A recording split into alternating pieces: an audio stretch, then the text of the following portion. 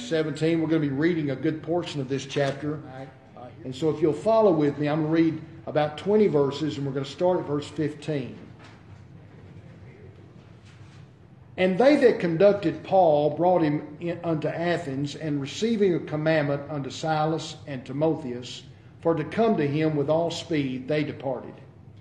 Now while Paul waited for them, that is Silas and Timothy, at Athens, his spirit was stirred in him. And the word stirred means disturbed, agitated, aggravated, when he saw the city wholly given to idolatry. Therefore disputed he in the synagogues with the Jews, and with the devout persons, and in the market daily with them that met with him. Then certain philosophers of the Epicureans, we're going to learn about them in just a moment, and of the Stoics, we'll learn about them, encountered him. And some said, what will this babbler say? Others some, he seemeth to be a setter forth of strange gods, because he preached unto them Jesus and the resurrection. And they took him and brought him unto Areopagus. Another name for Areopagus is what? Does anybody know? Mars Hill. This is Mars Hill. Saying, may we know what this new doctrine whereof thou speakest is? For thou bringest certain strange things to our ears. We would know therefore what these things mean.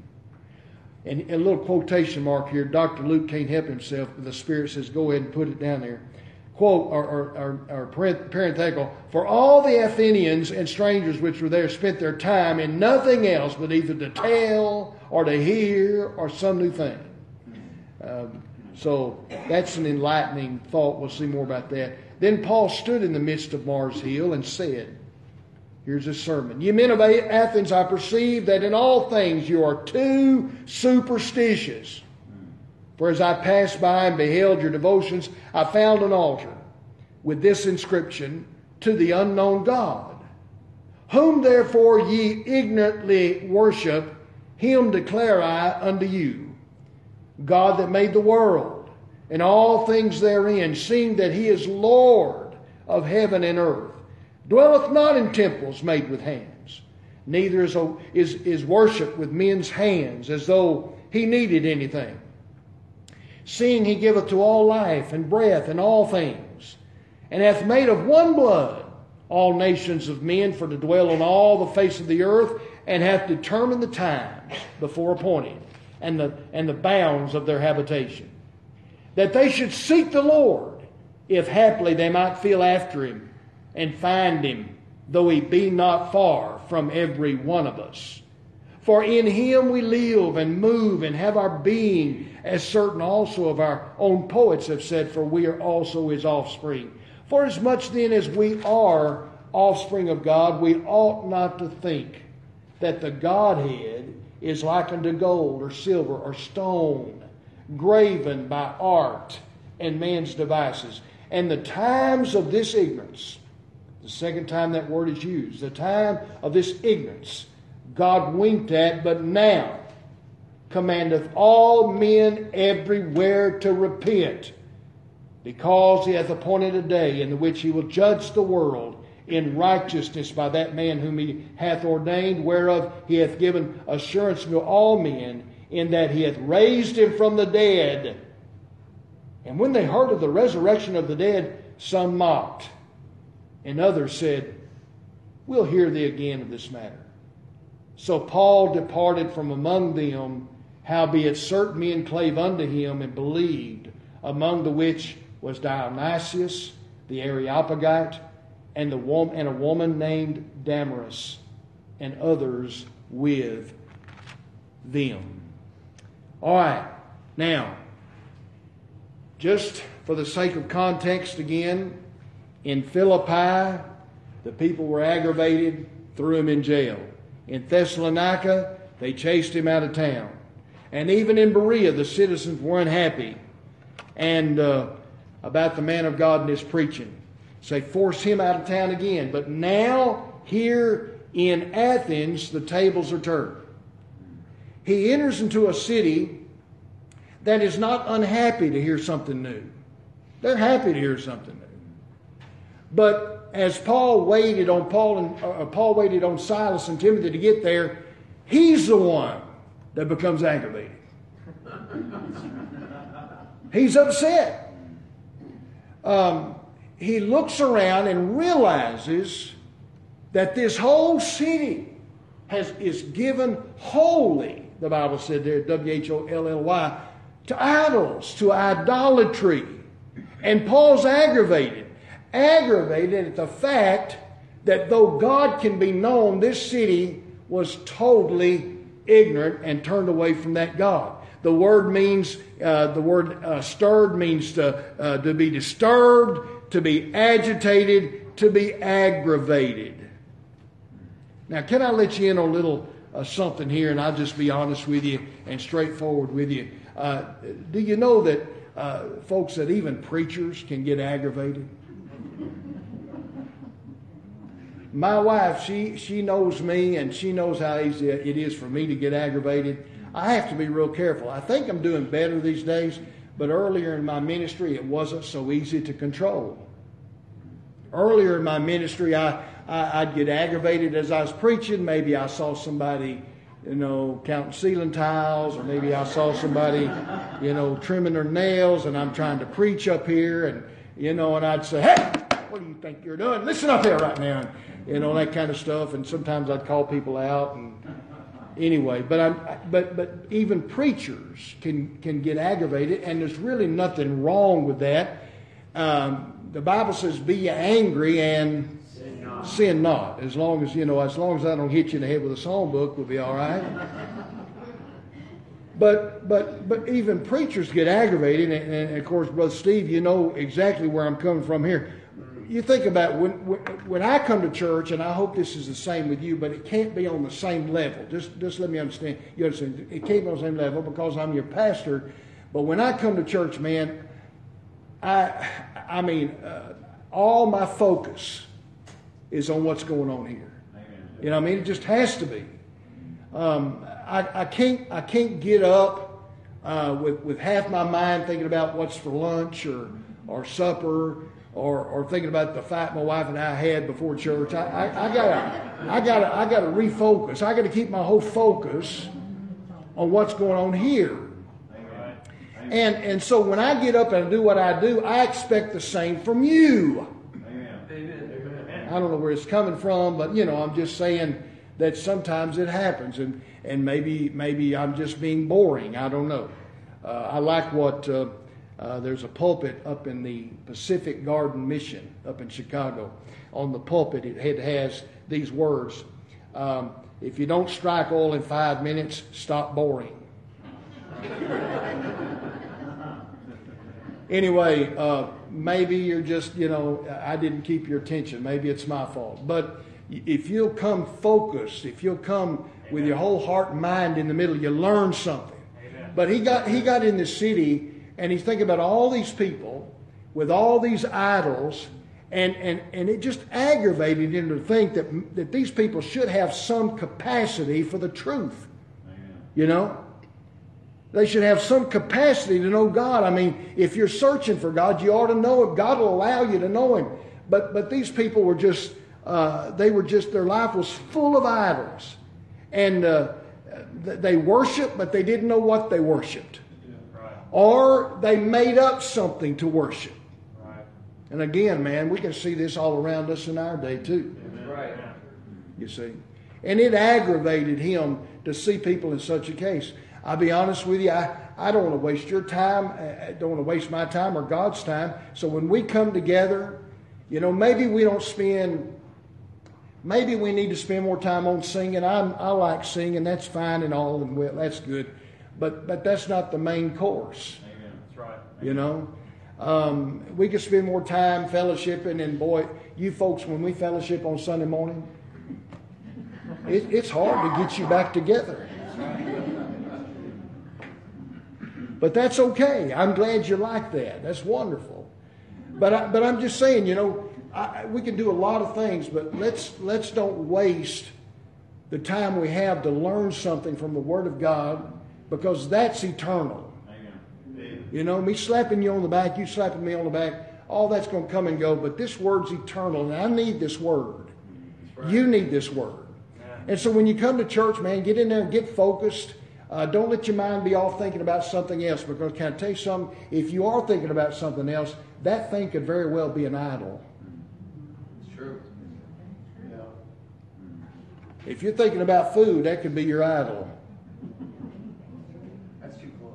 Amen. If you think about, boy, I could be out. If you think I could be in my yard today working, your yard might be an idol. Yeah. I could be working and making money today. That money might be an idol. Huh? I mean, listen, you anything that you put before God, if it's between you and God, it's an idol. That's right. So this city was full of that. It was aggravating Paul about it, because these people should have known better than that. You're seeking God, you don't know. Here's an altar, and it says to the unknown God. And so Paul said, here's my message to the unknown. I'm going to tell these people who this unknown God is. But why did God, the question I want to answer tonight is this: why did Paul get aggravated? What was going on that aggravated Paul so much, stirred him so much? And so I've got 3 words I want to give you tonight, and we'll talk about each one of them. First of all, ignorance. Ignorance disturbed Paul. Right. Ignorance. Right. It disturbed him. It stirred him up to think that people are ignorant. Can I tell you something? And I don't mean, God forbid me using this word, but we're all adults. Stupid people. I'm not talking about stupid people. I'm not even talking about foolish people necessarily. I'm talking about people that are just ignorant. And not just ignorant, but willfully ignorant. Yeah. Right. This is a big difference. But it stirred him up. It stirred him up that, and you think about America this morning, we got churches all over the place. There are churches everywhere. You can walk from church to church in our city almost. You can walk from here to Fairway. You can walk from there over to Church of Christ. You can walk from there over to the Methodist Church. You could walk to every one of them if you wanted to. Okay? And that's what people do. Right. They shop till they drop. And they're just like a bunch of grasshoppers, just hopping from here to there to yon, and hoping maybe when they land that everybody will treat them right and they'll feel good about themselves.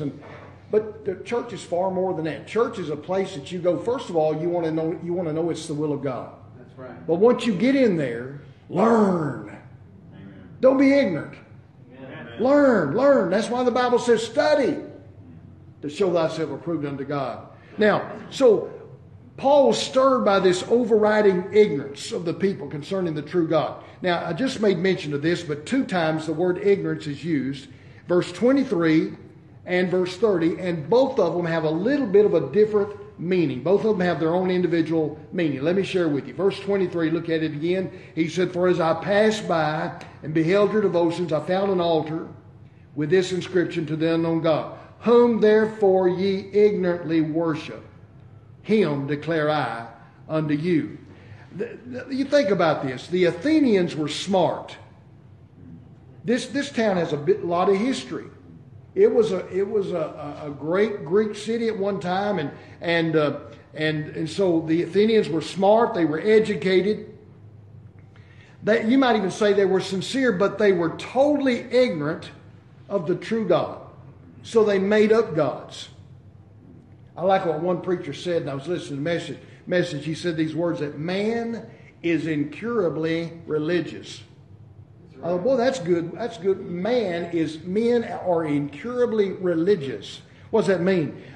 They can't help themselves. If they don't have a God, they're going to make up a God. They're going to find something to worship. Yeah, right. Something. And so Athens represented that completely. Historians tell us that in Athens, it was easier to find a god than to find a man. That's what historians would say. It's easier to find a god than to find a man. They say the city had over 30,000 altars. Wow, that's a lot of altars. That's a lot of shrines. Every kind of God they could think of, and every one of them was the figment, listen, of someone's imagination. Yeah.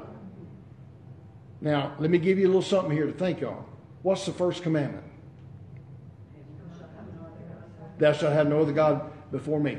That's in Exodus 20, I think, verse 3. What's the second commandment? Thou shalt not make unto thee any graven image. Any graven images. The word image, the root word for imagination.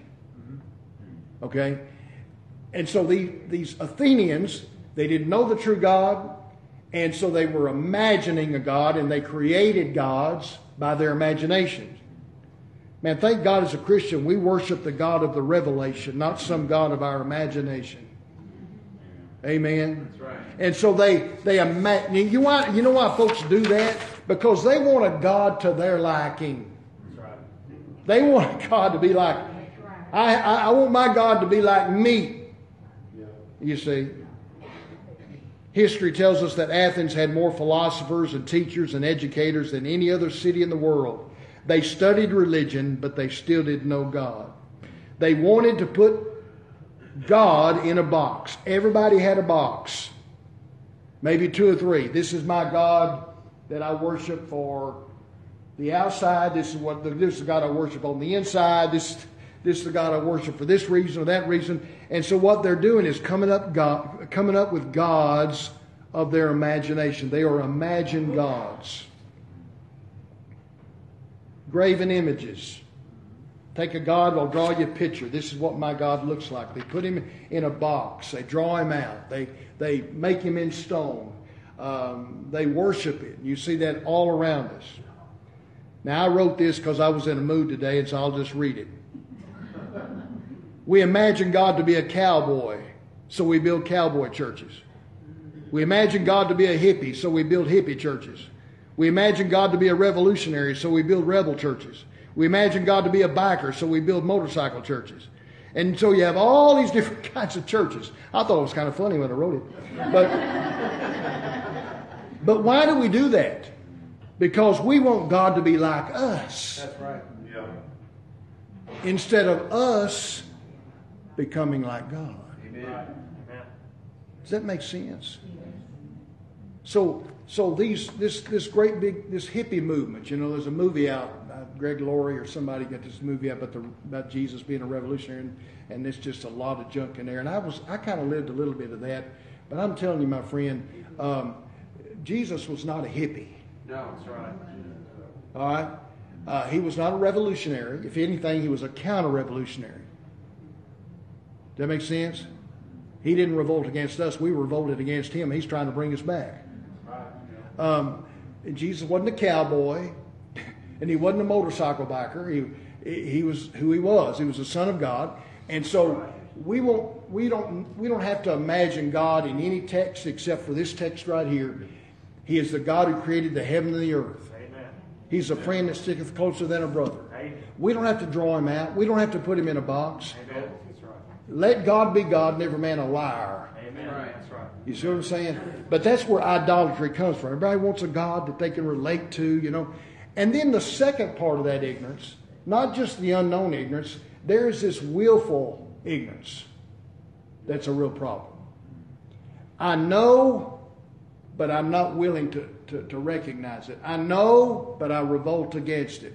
I know the truth, but I won't accept it. You see, I'm willfully. The word ignorance, what's the root word of ignorance? Ignore. I know the truth, but I ignore it. I'm willfully ignorant. I don't want to know it. You know what makes me... Sometimes I tell my wife stuff like this. She said, where do you get this stuff? But I think about it. I see some long-haired guy on television preaching the gospel or preaching whatever. He's a life coach. That's all he is. He's preaching to a bunch of hippies. He's got long hair. Or maybe somebody's up there leading us some kind of song service and they got this long hair. And I tell my wife, don't these people have a Bible?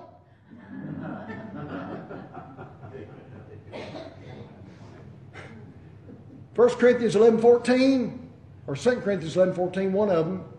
Doth not even nature itself teach you, if a man have long hair, it's a shame unto him? That's right. Now we can debate all day long what long is.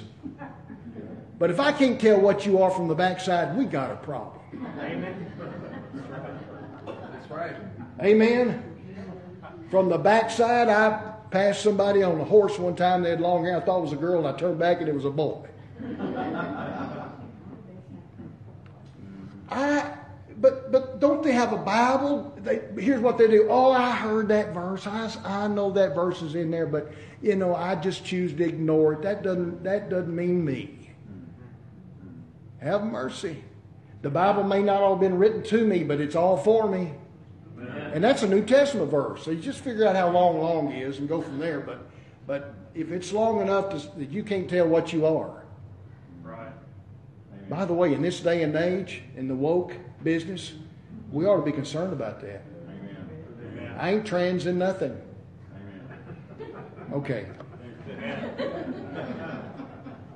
Okay, so they're willingly ignorant. This upset Paul. This stirred him. So what's Paul's answer? He's going to preach.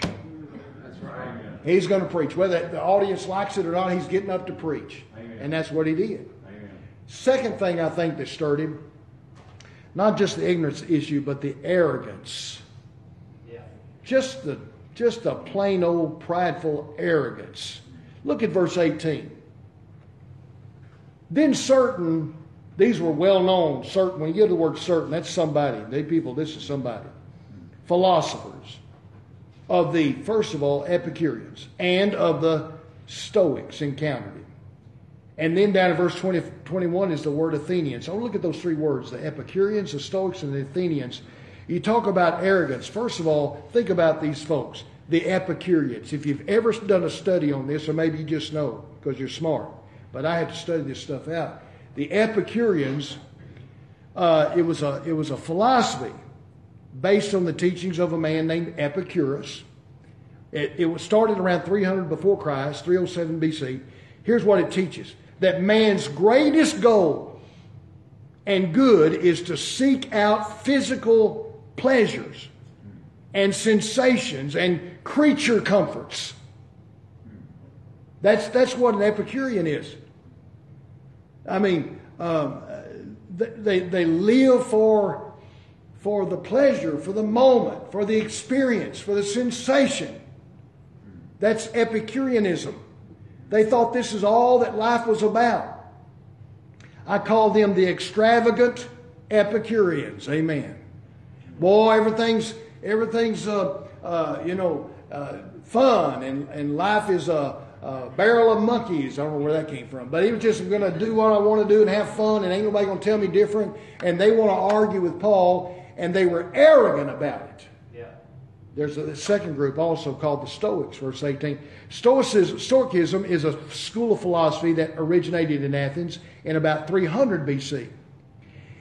It emphasized the importance of living a virtuous, rational, and disciplined life. It was absent of pleasure, absent of sensation, absent of creature comforts. It was just like you get sick, that's reality. You just suck it up, and God doesn't care, and you should just live a stoic life. The word stoic is something we still use today.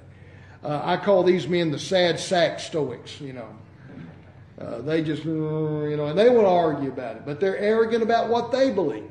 Then you have the Athenians coming in on the group, and what does the Bible tell you about them there in verse number 21? For all the Athenians and strangers, they spent their time in nothing else but either to tell or to hear some new thing. Okay? These are the all-knowing Athenians. So you have the Epicureans on one end of the spectrum. You have the Stoics on the other end of the spectrum. You have the Athenians that think they know everything. And bottom line is, all three of those groups are just ate up with pride. Just plain old arrogance. They won't humble themselves before the mighty hand of God. God resisted the proud. That's right. He gives grace to the humble. That's right. They're not going to ever be saved as long as they got pride around their neck. Right. You know, the number one killer of people today, Christians and even those who are out there that need the Lord, and they won't ever accept the Lord. They're just too much pride. You know what? I say this too. Might as well. There are times when I preach and I think, maybe about half this congregation ought to be at the altar, but you're not because of pride. Amen. Hello. Amen. I'm sorry. I didn't mean to be mean tonight. It's But it's true sometimes, isn't it? True. It is. You know, I mean, honest, sometimes, you know, you heard something, you know it's the truth, you probably, well, I can just stand here. But having to walk out in front of people, I tell people to close their eyes. That's right. If they're peeking and they saw you, I'm going to be upset with them. But what does it matter who's looking? Amen. If God sees there's a need in my life and I need to get with God, and I might need to go to that altar, if for no other reason but just to humble myself Amen. before God, That's right. Amen. you know? Amen. Oh, well, that's important. These guys were arrogant. And that's what kept them from knowing God. And that stirred Paul's heart. He was stirred in his spirit about that. And number 3, I think he was stirred because of reluctance. Not just ignorance and arrogance, but reluctance. Look at verse 32. After Paul preached his heart out, after he said all he could say to get these people saved, after he did all he could do to introduce them to Jesus, he mentions the resurrection of the dead, and all of a sudden, boom, when they heard that, verse 32, some mocked. Now think about this. Don't just read it. Think about it. What'd you say? Somebody got raised from the dead. What? What? Come on, Paul. You're kidding us. This is crazy. Nobody comes out of the grave. They're mocking him. Right. Paul thinks people can live again. Mock, mock, mock. And others said, don't call me, I'll call you. Oh, we'll hear thee again of this matter. We might talk to you later about it. They don't have any intention at all.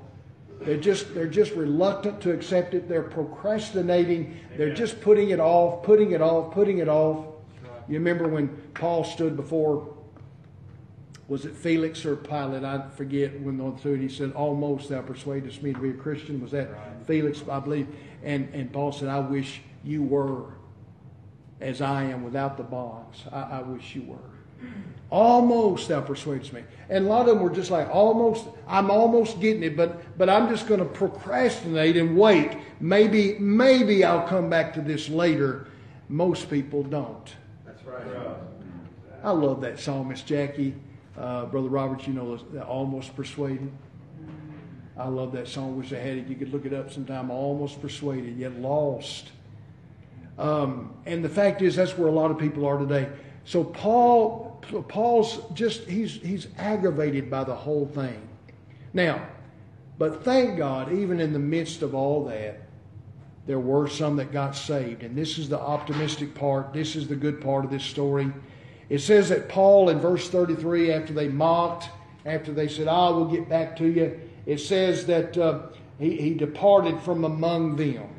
He said, okay, I'm done, and he leaves. But he had some converts, thank God. One was a man named Dionysius the Areopagite. Do you see that in your book, in your Bible? Verse number 34, howbeit certain men clave. One of those was Dionysius the Areopagite. There was a group of people in Athens called the Areopagus. And it was a board of judges. Okay? It was like the Supreme Court of Athens. Kind of like the Sanhedrin of the Jews. And there, I don't know how many was sent on it, but these judges were very important people. And they would rule there from Mars Hill. People would come and they would make decisions for the people. It was like a Supreme Court. He was a well-known figure there in Athens. So well-known that Luke said, hey, guess who got saved? Dionysius of the Areopagus. He got saved of the Council of Judges. Paul's that was a trophy. And but he received the Lord as his Savior. And you think about that. This man had prestige. He probably had fame and money. He probably could have done anything or spent the rest of his life doing whatever. But in his heart, he knew he was lost, going to hell, and he received Christ as his Savior. And he clung on to Paul. Many believe that he became the first pastor of the church at Athens. Okay? He's the first bishop of the church at Athens. And History also tells us that he would eventually die a martyr's death. He had his head severed from his body under the rule of the Emperor Domitian for his faith in Christ. According to Fox's Book of Martyrs, which I have in my office, I looked it up, he was killed about the same time as Nicodemus and Timothy, around AD 97. So he was willing to follow the Lord to the very end, was beheaded for his faith. There's another name mentioned here. It is the name Damaris, or Damaris, a woman named Damaris. Now, what about her? Evidently, a well-known woman in Athens. Now, here's the tricky part about Damaris. We don't know anything really. There's a lot of speculation. Some speculate that she might have been Dionysus' wife. We don't know. If she was, why didn't they say so? The Bible could have easily said in his wife, but it doesn't. Many believe that she was a temple prostitute, which would have been, there was a lot of those in Athens. Maybe that was the case. But either way, this well-known woman had a remarkable conversion. This famous, whether she was famous or infamous, she was known. And Luke said, and guess who else got saved, people? Damaris. And I'm sure as others in the churches read this, says, Damaris got saved? Yes, she got saved too. And I want to say that she was probably from the other end of the spectrum. You got the rich and famous got saved, and you had the poor and outer that got saved too. And she came to know the Lord as her Savior. Now here's what we're going to say in conclusion. It seems that the church at Athens never really flourished, as did many of the churches Paul planted. We know he wrote a book to Corinth, he wrote a book to Thessalonica and other cities that had churches, but he never wrote an epistle to the Athenians. Also, Paul only visited Athens once. That one time he came through, he never went back again. He never went through there again, as far as we know. So we can assume that Athens was not, at least in Paul's opinion, fertile ground. There was too much education, too much pride, too much arrogance, too much reluctance. People just wasn't listening. They were just turning them off. And so probably Paul did what Jesus taught the disciples to do. Just wipe the dust off your feet and go on. Right. Don't wipe the dust off of the church, obviously. There was a good church there. But sometimes there's just groups of people you can't minister to. They won't be ministered to. All you can do is leave them with the truth and hope that it registers somewhere, somehow. Amen. That's right. Amen. Father, we love you tonight.